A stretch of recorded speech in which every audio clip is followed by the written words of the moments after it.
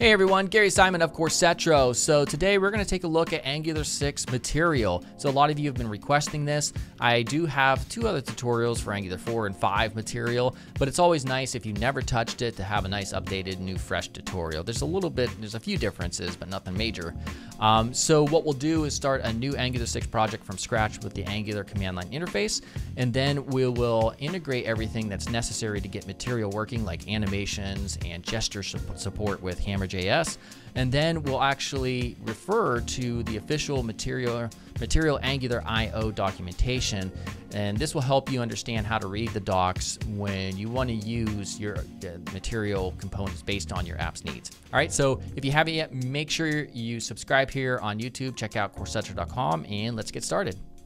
All right, so to get started here in your command line or console, we first want to make sure that you have the latest version of the Angular command line interface. So to install that, you'll need either the Yarn package manager or Node package manager. So we're just going to use npm, so the Node package manager, and to install the CLI, of course, want to make sure we use npm I and then Angular/CLI. And then we want to save it globally and then hit enter. I already just did this, so my current version of the Angular CLI is 6.0.8. All right, so after you have that, we'll go ahead and use it to start a new project. So ng new, and we'll call this just material-ng. And then we'll also add routing in case you want that, and then also style equals SCSS for sass. All right, so once that's done, we also want to install the Angular material package along with the Angular CDK. So first we have to hop into the new folder. So cd material hyphen ng, that's right, that's what it's called, being slow there. And then we'll go ahead and use npm I and then save Angular material and also Angular CDK. All right, so now because certain components of Angular material rely on animation, you're going to want to install the animation library as well when it comes with Angular. So to do that, we'll simply run npm install, and we'll save, and then we'll reference Angular animations. Now you're also going to want to include gesture support, which is done through Hammer.js. So we'll go ahead and add that as well. So it's going to be npm I for install, we'll save it, and then Hammer.js. And I just realized I have a typo right there. Okay. All right, so now once it's done, that's pretty much it with all of installing what is pretty much necessary for Angular 6 material. So once you have that ready to go, we're going to open up our code editor. And with that Hammer.js in mind, in order to even use that, we have to go to our app's main entry point, which is main.ts, and simply import, let me increase the size here for us a bit, import Hammer.js right here, and then save that. Now we also did include the Angular animation, so we're going to go to our app module ts file, and real quickly I'm going to simply copy this off the side, Control B to get rid of that sidebar. We're going to import the browser animations module and then add it to the imports array of our ng module decorator. All right, so now in order to use Angular material, we're going to create a separate file that will add all of our imports and exports depending on our needs and what we're actually using from Angular 6 material. So you could define all of this stuff right here, but just to keep this app module file a little bit more, less verbose and cluttered, then we're just going to create a separate file. So I'm going to hit Control B here, and just in this folder here, I'm going to create a file called material.ts for TypeScript, and then we're going to simply go ahead and include just some boilerplate here. And by the way, I'm looking at the documentation for this, and I also have a written version, which is going to be linked here in the description. So let's say, for instance, you want to use the material button and the material checkbox module. The way this works is you import these at the top, and then you add them as imports and exports, and then you export a class. So right there, here, this is coming straight from the official documentation. I'm just going to change this to material module right here. And this is not showing up because we need to real quickly import that as it's imported up here, right there. All right, so we'll be referring back to this file when we, kind of do a little bit of experimentation based on just adding our own components from material, Angular 6 material. So once we have this file created and saved, then all we have to do is just go to app module, and we're going to import material module from, and then same directory, material. Then we simply have to reference this and then add it as an import. All right, great. So now, again, when we want to add different components from material, we add them up here in this imports, and then add them as imports and exports. And then we'll be able to use them in our template files. All right, so we're not done yet, though, with the setup. We still also need to include a theme. So including a theme is required, and this is pretty standard. I remember doing a tutorial all the way back from Angular 4. Same thing. So to include a theme, we're going to go to Control B, and we're going to go to here our styles.sass, and we have to import one of 4 different pre-built themes. And these themes come from the official documentation where it says using a pre-built theme. So you have the available themes that you have at your disposal are, let me make this a little bit larger, are the deep purple amber CSS, indigo pink, pink blue gray, and purple green. And it shows you how to import this. This is the line that we just added right here. And if you want to experiment and see what those actually look like, once you actually have some components that are, are showing up in your project, then you could just switch these out to see what these look like in terms of the color scheme and all that stuff. There is also some documentation right here that tells you how you would actually define a custom theme through a sass file right here. So I'm not going to cover that specifically. I may do that in a separate tutorial, but it's not too difficult to understand. There's some points that may be a little bit confusing, but it's all described here. All right, so I'm going to go ahead and close that. We're going to go ahead and save that. And we also want to add material icons because material, this is based on material, and they're material icons. And if you want to be kind of consistent, you're going to work in icons. You don't have to use this, but you can. We can go ahead and copy, and this is again from the official documentation, this line over here. So if I go to Control B, we go to index.html, and just under this, just before the closing head tag, we can just paste this line right here. So it's a link that's pointing to this Google APIs where it's going to import this icon font material icons. All right, great. All right, so that is it with the setup. So at this point, it entirely depends on your needs of the app that you're building. And this is the point where you're likely going to want to, real quickly, open this guy up. This is material.angular.io. And if you click on components, it's going to give you a list of all the components that you have at your disposal in order to build your application. So there's a lot here, but I just wanted to do a quick overview of just a few of them to show you how to read this documentation. And that way, when you go forward, you have more confidence in understanding how this documentation is built, and it's pretty robust, pretty simple. So let's just say, for instance, if we go back to our project here, for instance, we'll notice we have a material button module and a checkbox module already added. So if we go here, no, we don't want that one. If we go back to the page we were just at, and we go to button right here, you'll see that it's structured, this documentation is structured in 3 different tabs generally. You have an overview, which tells you about what the component is, what its purpose is. And it also gives you other information down here. And then also an API, this is where it tells you exactly how to import that. And this is where, this right here is coming from. So import matte button from material button.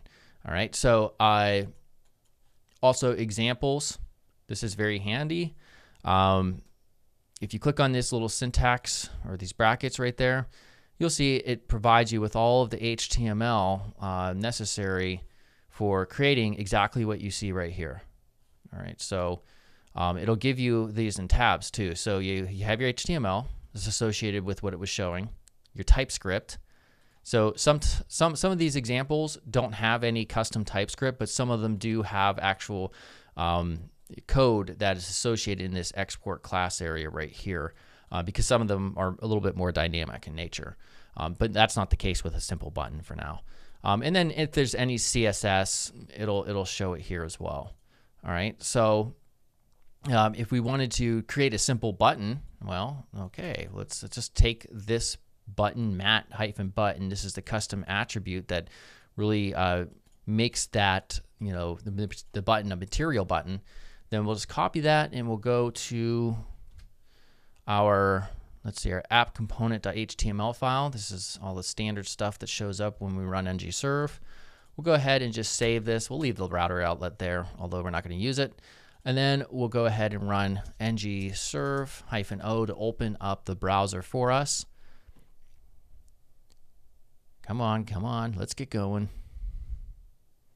I have loud children in the house, and I was just like, I want to get this done before they screw up the video, and I have to restart a portion of it at least. All right, so there we are. Now you know that, and I'm increasing the size of the browser, by the way, the zoom. You know this is 100% working because this button here is a material button. So if we hit Control-Shift-I, make sure there's no errors in the console. There aren't. And we're good to go. So now at this point, you begin to build your layout based on the needs of your app. So, typically at the top of an app, you'll have like a toolbar or navigation of some sort. So if we go to our Angular material doc here, let's see, layout, navigation. So we have a toolbar. There's also a menu, but this is a little bit different. It's not like your typical like a header. It's just a simple menu that can show up on click, for instance. There's a side nav, and then there's a toolbar. So the toolbar is a little bit more in tune with what we want at the top. So up here on this official Material.io website, this is technically a toolbar at the top, and this is what they use. So if we go to API, we can first grab this, and we'll go back to our project here, and we'll go to our material TS file. So we have the matte toolbar module, and so we're going to add that as an import and export, and then save. Now we can actually use it in our template file. So going back here, if you go to examples, we'll see we just have some examples here. All right, so let's say we want this one down here, where there's like kind of like a logo, perhaps could go here, and then just some icons. As you can see, it's pretty similar to what's happening up here, although they have a little bit more going on. But you can extend it easily once you understand the HTML and the syntax. So what we do, I'm just going to copy everything, and then we'll go ahead. I'm going to get rid of that button. Just paste this in, and we can see we have matte toolbar row, all these just custom elements here, and you'll understand as you start to work with them. So I'm just going to delete those top two because those are creating the top two navigations that we were seeing over here, like the custom toolbar and second line. We only want the third line. So now if we go ahead and save this, you would think, okay, it's going to look like it's going to look like right here, but it's actually not going to. Yep, we have an issue. So Control-Shift-I. All right, so you may copy code and you're going to run into potential errors, and especially if the screen goes blank, there's an error. Get out the inspector and go to console. So it says matte icon is not a known element. So for this particular example, they included a material component called a material icons that we don't yet have added.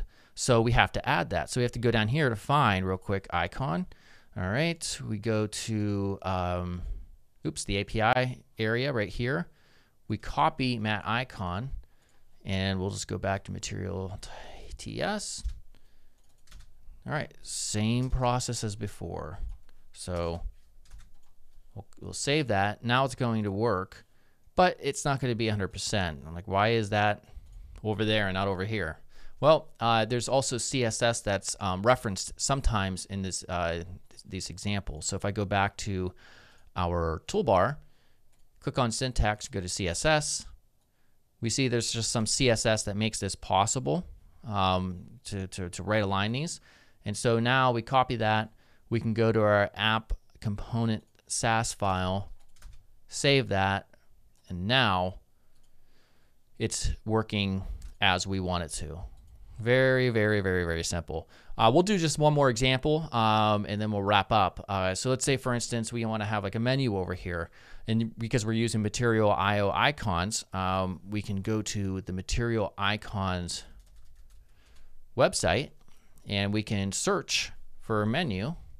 And this one will work, typical hamburger style menu. And then come down here with selected icon. Go ahead and take this right here, this code. It's called menu within these I tags. And we'll go back to our app component HTML file. And we can see we already have our matte icons right here. So I could just change this to menu, get rid of this one, save it. We'll go back to our example, and there we go. Awesome stuff.